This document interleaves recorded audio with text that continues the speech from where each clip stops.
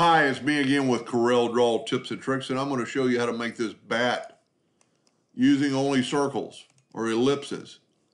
And if you want to follow along, if you make a 6-inch, a 2.85, a 2, a 1.5, and an 8.85, or whatever dimension you have, millimeters or centimeters or whatever you draw in, but just kind of get them close to this. And we're going to draw in the center of the page. And this is one of the reasons I draw in the center of the page, is we're just going to move this one out of the way for a second, and we're going to put these two in the center of the page. And then I'm going to take that smaller one, and I'm going to just kind of put it a little bit lower left or lower right.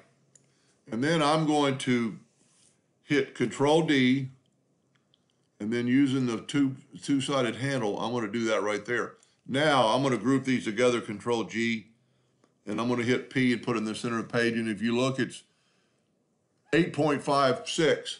So we're going to make another ellipse that is like smaller than, just a little bit smaller than 8.54.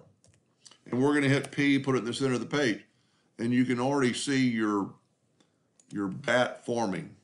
Then take your 6-inch one and hit P, put it in the center of the page. Holding down your control button, just kind of move it where you kind of like it, and you kind of see the bat shape forming. Then take that's the 1.5, and it doesn't matter what size you use, just kind of put it up there and maybe even go a little bit taller, holding down the control button.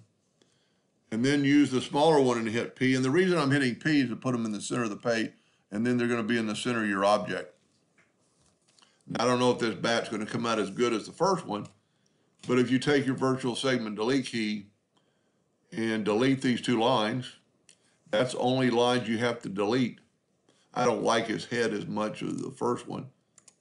Take your Smart Fill tool and fill it in. So I should have gone a little bit taller with the 6-inch box, but without messing anything up, we can grab it all, hold down the control button and move it up a little bit, and then use the Smart Fill tool, and there you have a bat shape made completely out of ellipses.